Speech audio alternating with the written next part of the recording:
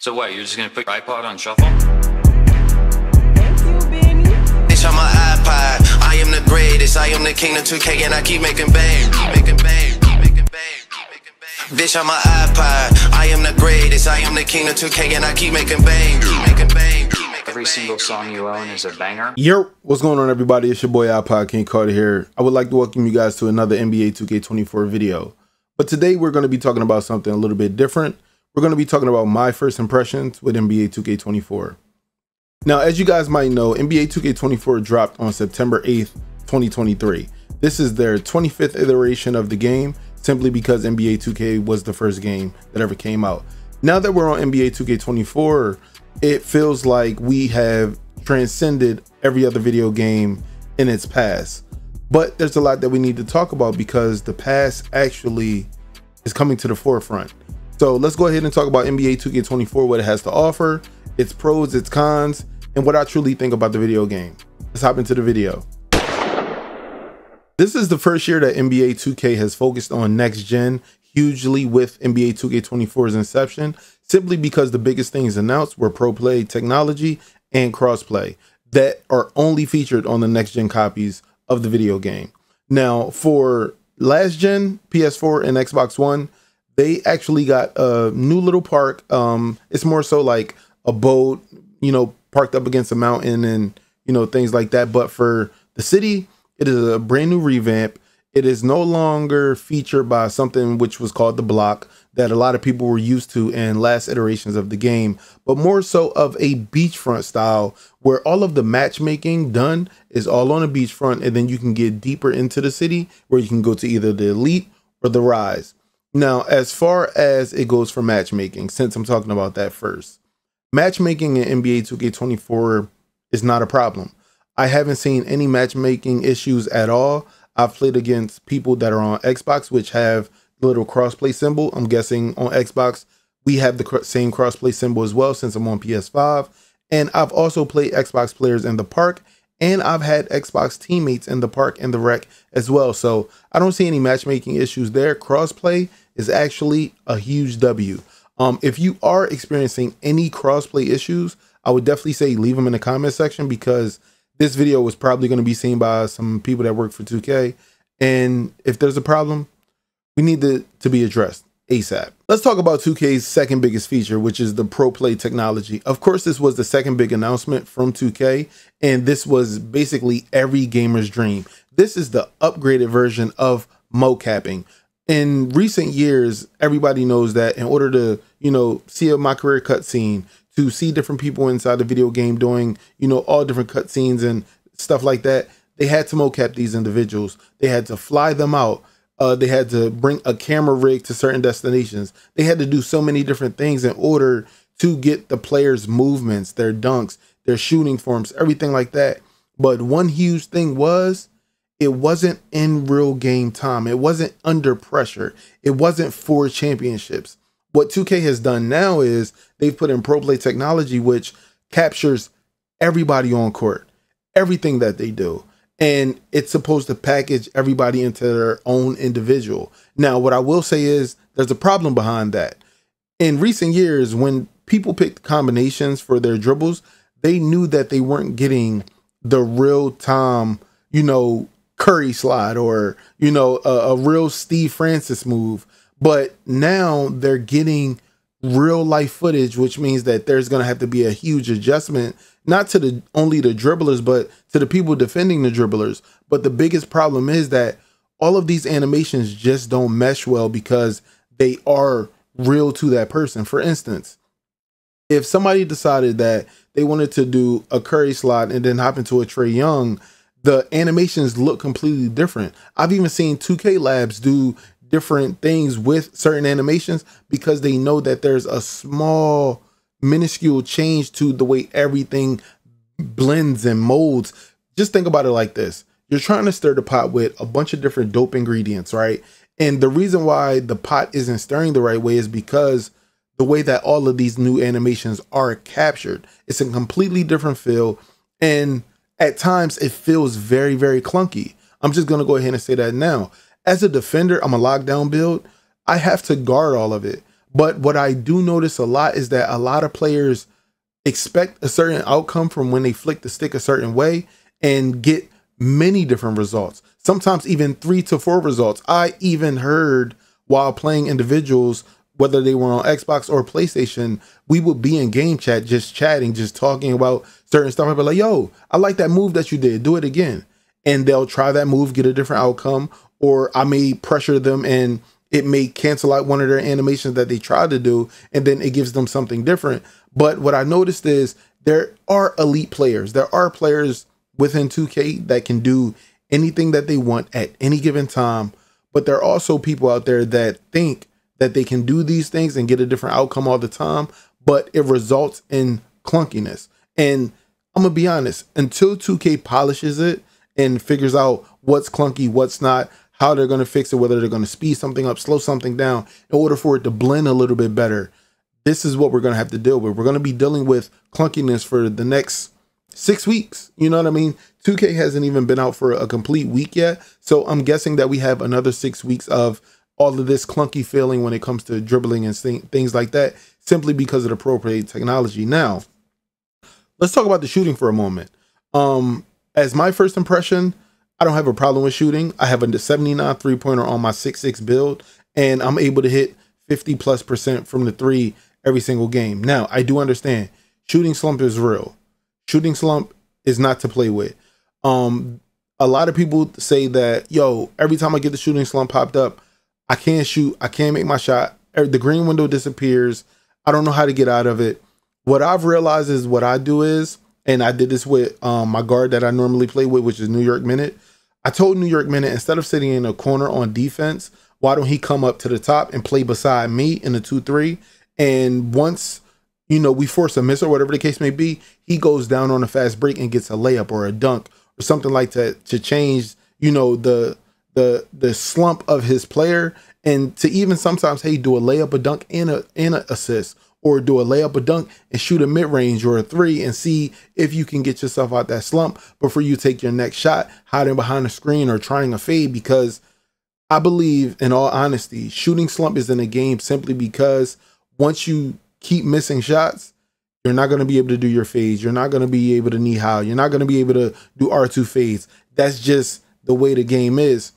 And do I have a huge problem with it? No. But there are people out there that have a simple problem with it because they feel like they time their shot every single time. Now, we do know that there are new shot timing cues, which is jump, set point, push, and release. They are the new, you know, very early, late, and very late.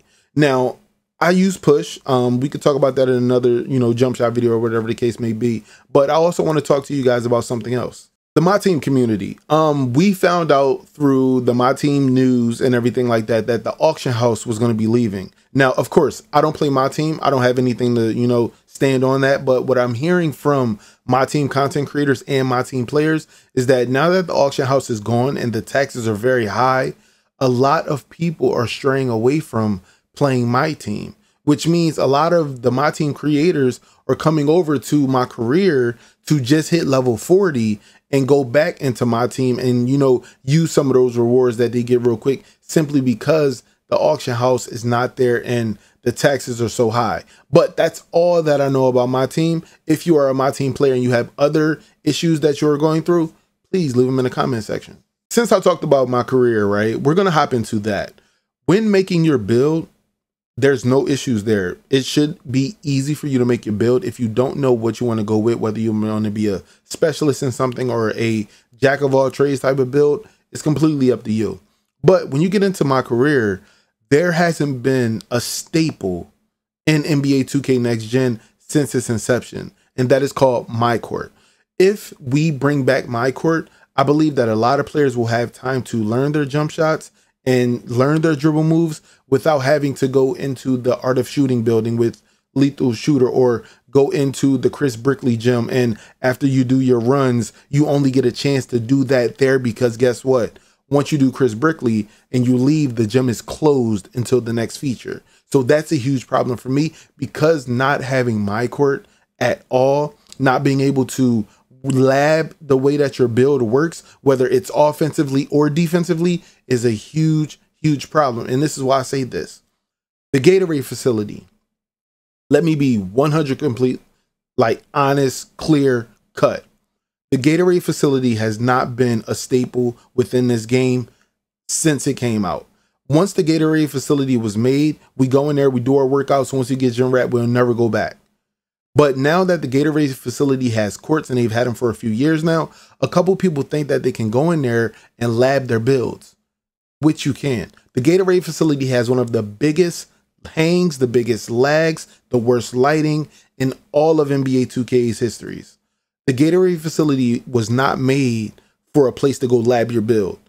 That was really a place to just go maybe play against friends, shoot the shit, stuff like that, but it just doesn't work.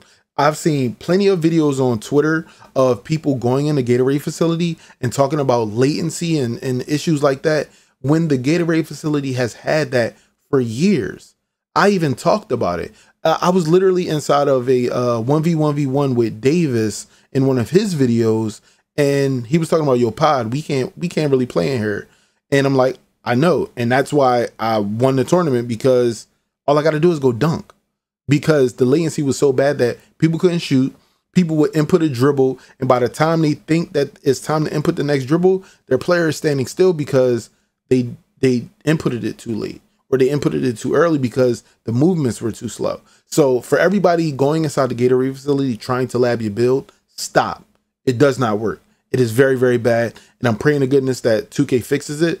Hopefully by the end of this season or the upcoming seasons. I don't want to go all of NBA 2K24 with the Gatorade facility not working at all to its potential, if that makes sense. Let's talk about something else that is a big topic in the 2K community right now, besides shooting. Let's talk about badge progression and regression. Now, of course, when NBA 2K had the sliding scale of getting to 95 overall to 99 overall, that, you know, back and forth trying to get your level up, I hated it. I never liked it. I never liked anything that fluctuated, because we continuously work on something to be better at all year long. I never enjoyed it.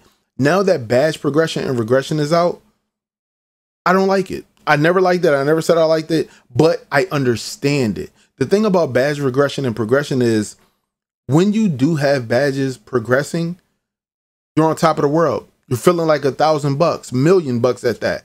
But when badges start to regress, or badges don't proc at all, and they don't regress or progress because they're stuck on the lowest level of bronze, that's the problem. There are a lot of people out there that are putting in reports saying that certain badges aren't procking whatsoever. For instance, on my part, glove, it procs. Interceptor, on the other hand, never procs at all. No matter how many steals I get from lane steals, it does not proc whatsoever. Even if I put the badge in overdrive, even if I put the badge in drill savant, which we'll talk about drills in the practice facility, if I put it inside of immunity or scholar, the badge does not proc. Where other badges that I love and use, 94 feet, fast feet, immovable enforcer, bulldozer, badges like that, they proc all day. I got those badges to their top tiers, no problem whatsoever. But there is a huge problem with other badges not procking. Now let's talk about drill savant for a moment. When playing in MyCAREER, there's a lot of people having pixelated issues there. We'll talk about that in a moment. But when you go to the practice facility and you try to work on certain badges, guess what happens?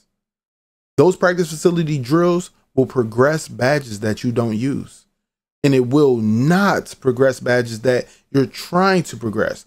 There are two sides to every coin, right? Now with the progression, a lot of people say, hey, my badge is not progressing. Hey, this badge isn't working the way it's supposed to work. On the regression side, everybody is saying they're regressing too fast. Now, let's be honest.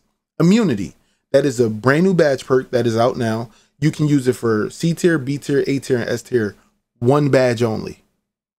But the thing about immunity is you have several C tier badges regressing. You have a few B tier badges regressing. Your A tier and S tier badges don't regress that much, simply because they're the ones that you use. They're the most important, you know, to the meld of your build. So they don't really regress that much. But those C tier and B tier badges are really, really key because you might not think that you need corner specialists at B tier, but you really do. And the fact that it regresses so fast, and even if you throw it in immunity and you still don't use it, it's still going to regress, is a huge problem. So I think that 2K definitely should work on the badge regression and progression.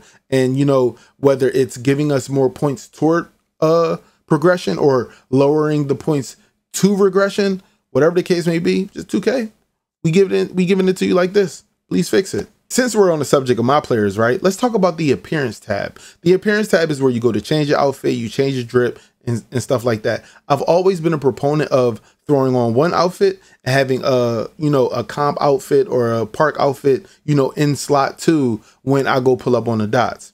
Now, not only does the appearance tab not work right, but when you change your outfits from outfit 1 to outfit 2, if you don't throw on a different item within your outfit 2, when you back out of that menu, you still have on your first outfit. That is a very, very big problem. I know that it is cosmetic, but it's also UI and menus. So if you can't fix that little issue, it's going to be a problem for a lot of people because all it's going to do is raise concern to the community about what's broken in the game. So 2K, I'm not sure if you know about it. Could you please fix that appearance tab? And since we're also still talking about appearance, let's talk about the player banner. There is a small little hitch right now. I won't call it a glitch. Well, yeah, it's kind of a glitch. It's simply that whatever rank you are or rep level you are in your said park, whether it's elite or it's rise, I am I believe, rookie 3, and my banner has the rookie 2 logo next to my banner. Right where my name is, my ID, the banner background, all of that there, the icon for the rep level is actually a level below. So that's currently a visual glitch. It's not something that where you're not getting the rewards for hitting your rep level or your ranking. You're still getting all of the rewards and stuff like that, but it's just a visual glitch on the banner. Now, since we're on the subject of rep, right, let's talk about elite and rise for a moment. Now, these are the 2 new affiliations, the only 2 affiliations that you can play with or against on NBA 2K24. Now, of course, I am elite. I went with LD2K. Shakedown, I appreciate you over there at Rise, but I'll never play with you. I'm sorry. But one thing that I can say is that the grind to becoming a elite or a rise is really, really dope. I enjoyed it. The funny thing is, this is what a lot of people do. A lot of people come in, they make their builds, and they run right to what they love. A lot of people ran right to rec. A lot of people tried out starting 5. A few people went straight to MyCAREER, and there were people like me that talked to LD and went straight to the park.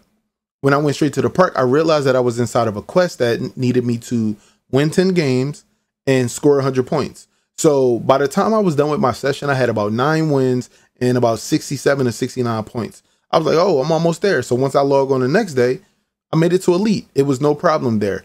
But there are a lot of people within the game that didn't understand that. And that's why I made tips and tricks videos, because there are a lot of people that will boot up the game and not know what's going on, not know what you have to do, because this year is different.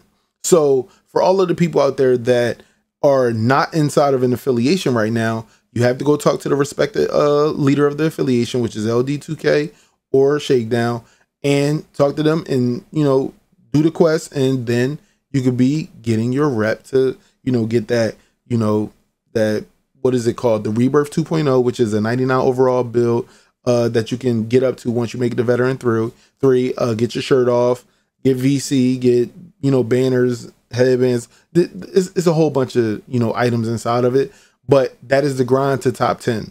Now, real quick, before we hop into what I want to talk to y'all about more with Elite and Rise parks, let's talk about top 10 for a moment. There is a lot of bans going around right now from 2K for people, I guess not botting, but, you know, just cheating, exploiting, playing against their friends, running up different consoles, because now it's crossplay. This makes it much easier for people to play the same people. You see a bunch of people standing around on the court while other players is putting up shots, going on 50 game win streaks. I understand that. But there's also one huge issue. There is a lag out ban issue going on right now.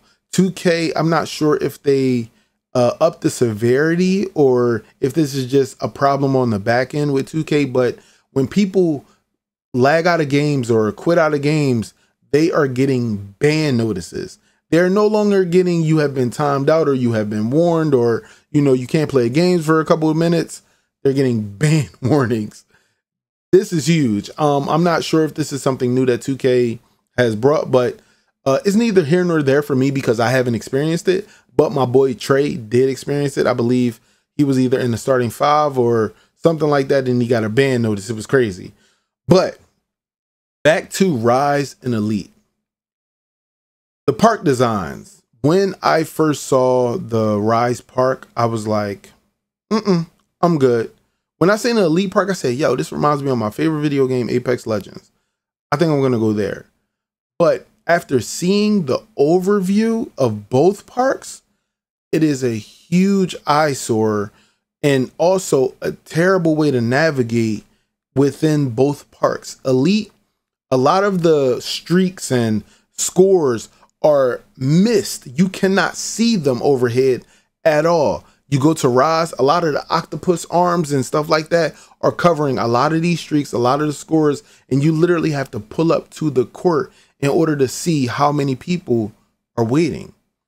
One thing that I would say is definitely looking overview. I would say take away all the crazy cosmetics and just show the part for what it is. And maybe it's an overlay thing, whereas though like the level of the octopus arms is layered over top of the court. So instead, why don't you put the overlay of the court on top of the octopus arm so that you can see how many people are waiting, how many people are playing, what's the score, what's the streak. And this is the reason that I say this.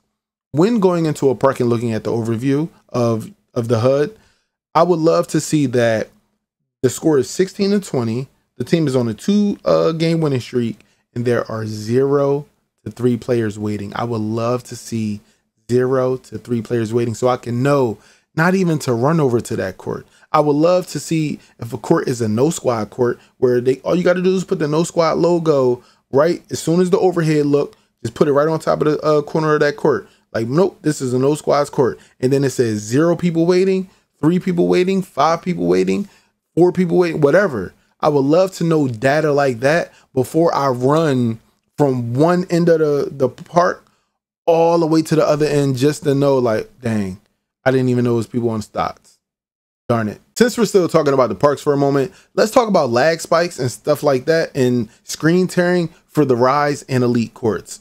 Now, I've been seeing a bunch of videos on Twitter of people posting pixelated screen tearing all throughout the entire city, whether it's in MyCAREER, whether it's in the city, whether it's in the parks. I've seen a bunch of it. But one thing that a lot of people aren't talking about is the lag spikes. For instance, when you go into the park and you play for Elite, for instance, if you go to the middle 2 courts, that's where the lag spikes and the jitters are the heaviest. I go in there, I time my jump shots every time. I know what, I know how to shoot, stuff like that. If I play on the right middle court, like if you go to the middle and you look to the right on the overhead hub right next to the train station, that is the best court to play on. But the ones in the middle, they have a lot going on. Not only can you see almost all of the park, all of the players, people on the waiting guy next, that's where a lot of people huddle up for whatever the case may be. And that may be what's increasing the lag spikes, but that has to be addressed immediately. So let's talk about one of my favorite modes, man. Let's talk about the rec center. The rec center has its flaws, definitely, but I can say that I am enjoying the rec, just playing it as a lockdown because I get to be everywhere. I get to do everything. The new dismissal of R1L1 is definitely challenging because there are players that are yelling out multiple icons at any given time, and it's up to the big to discern who to throw it to. Honestly, we just tell our big, whoever says their icon first, throw it to them. Now, let's talk about the lag outs at the end of games. There is something going around, and I've experienced it too, where you lag out after the ending buzzer. You instantly lag out of the game and you get sent back to the main menu. You do get your win, but you don't get rep. That is a huge issue going on right now because a lot of people are rec grinders for their rep, and they are upset that they had to waste a half an hour of their time just to get lagged out. Whether it's a crazy statistic game or if it's a bad statistics game, it doesn't matter. You still get lagged out and you get no rep for it. That's a really, really huge thing, especially with the new top 10 thing being fluctuating and people not keeping their spots.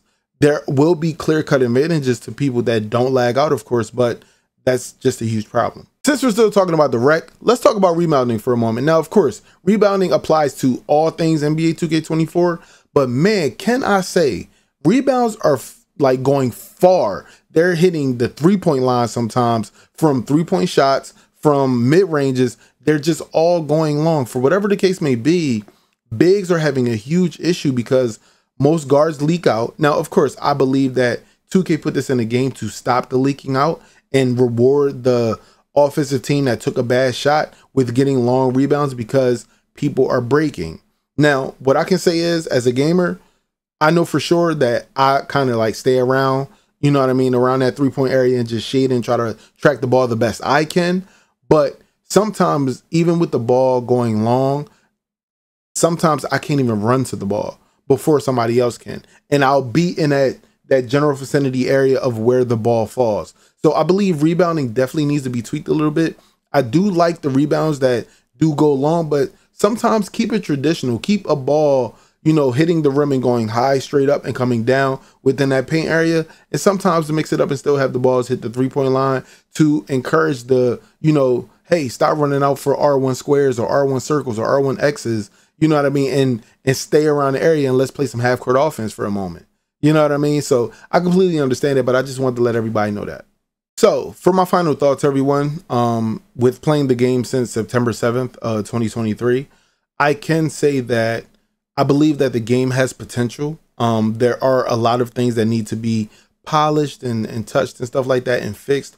But all in all, it's definitely a different feel from 2K23 simply because all of these new animations, new motion styles, every player doesn't look the same. Mostly everybody is trying out new builds and stuff like that. And I'm having fun with my lockdown, trying to defend all of these new builds, whether it's a small shooting guard or a small slashing guard or a taller shooting guard or a talling slashing guard or a shorter passing guard or a bigger fading guard. I'm enjoying all of it because this is the first 2K where I feel like everybody wasn't looking for a meta build in the first few days of the game. Now I feel like everybody is trying everything out to see what truly works and see what type of thresholds they actually need for certain stuff. But I feel like definitely specialist builds will win in NBA 2K24 over a do-it-all build because let's be honest, being mediocre or average at everything will never beat being elite at 2 to 3 things. You feel what I'm saying? Now, as far as my impressions go, I do like the game. I am enjoying the game, but there are certain moments where I feel like, yo, I shouldn't have been lagged out of a game. Yo, my clothes should equip. I'm actually feeling the minimal things of the 2K24 problems because maybe I am not on a small guard build to start out the year, or maybe I am not on a big inside or stretch or post score dealing with rebounding too much. I'm kind of in the middle. Defense feels good to me.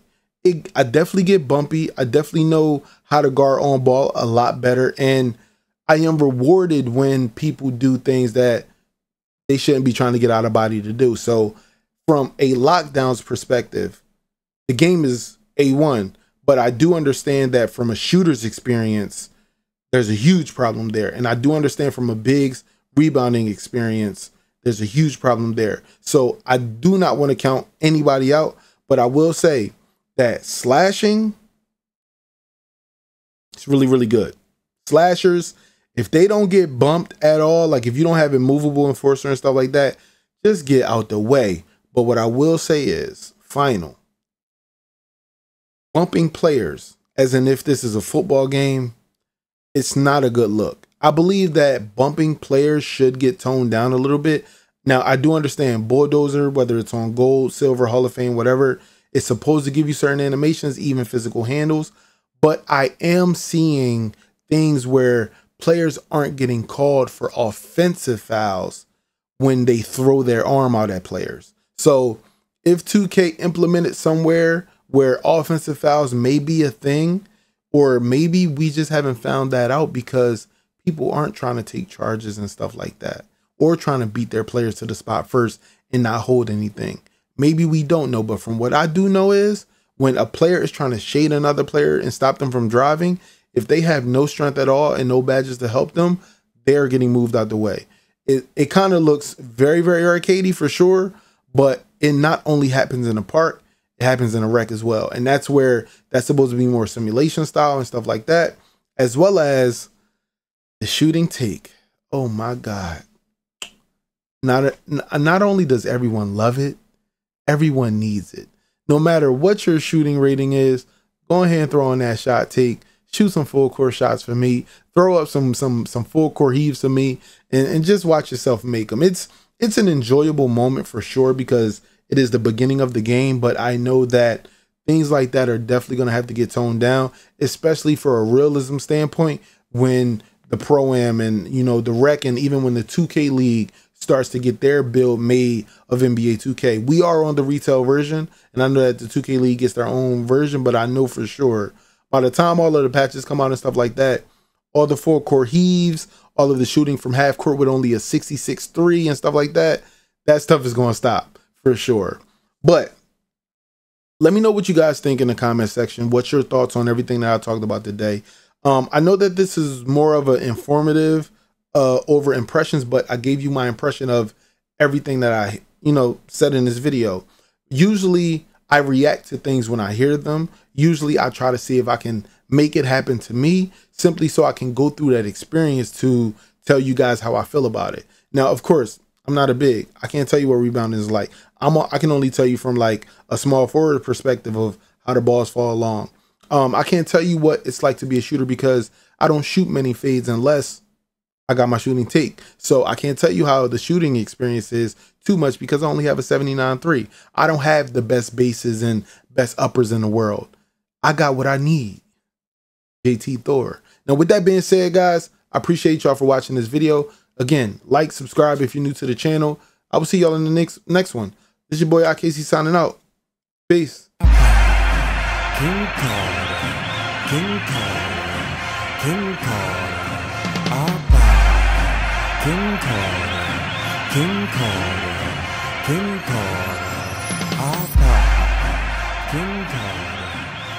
Carter.